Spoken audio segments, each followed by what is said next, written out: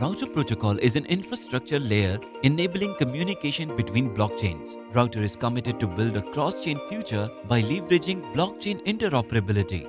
Let's dive into the meaningful session. Why is blockchain interoperability important?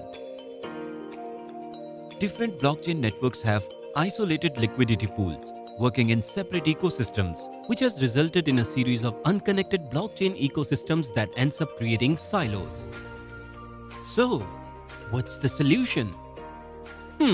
Natural solution to this problem are cross-chain bridges.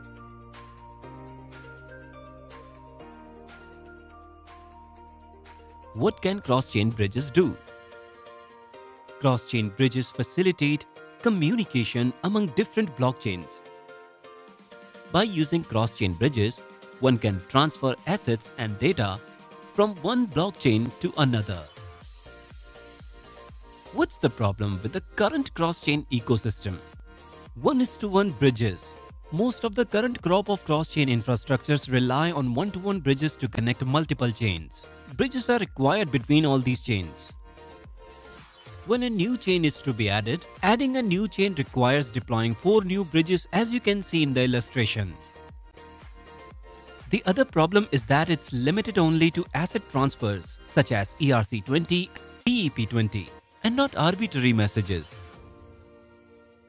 However, that's not enough. What about NFTs ERC721? Arbitrary messages, multi-chain metaverses, cross-chain governance. Router protocol solves these problems. It is a way for communication across different blockchain networks.